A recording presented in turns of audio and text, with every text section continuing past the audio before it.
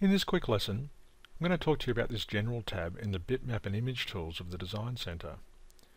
So down here we have these options to insert an image. We can load, paste or convert an image. So the first thing we'll do is we'll load an image by clicking that button and selecting something like this van here and clicking open. And then we simply just paste that into our window like so. And over here on the right hand side we've got quite a bit of information about this image. We can see its size in pixels, units, its resolution, its format, how much memory it's using and whether it's got a mask or not. So we've got some good useful information there.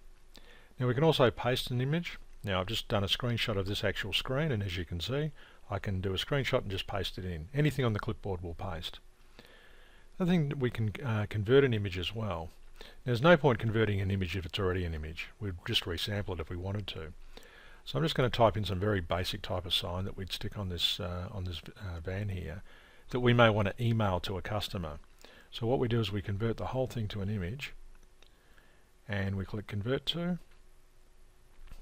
We've obviously got all these options here. You can watch the separate video for this module, but simply just click OK, and now we have this image that we could email to somebody, for example.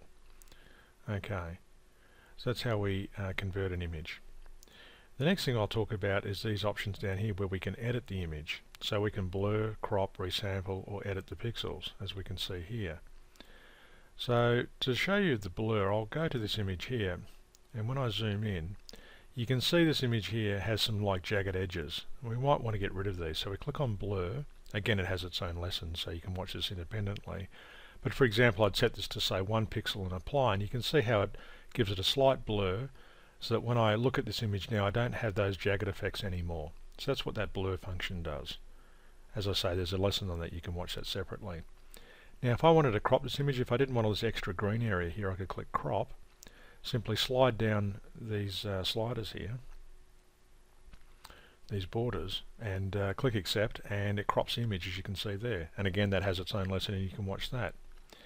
Now resample, this van here with the sign's a good example of this.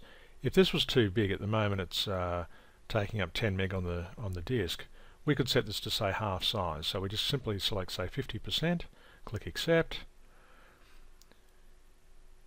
We can see that it's now only 0.85 of a meg, and once we've accepted that, we've now resampled that image. So that's what resample does. Now if we click on edit pixels here, that would bring up Windows Paint, and we could actually edit the pixels of this image as well, and when we exit out of Paint it would be loaded back into the program. So that's how those tools work, and that's the end of this lesson. Thank you.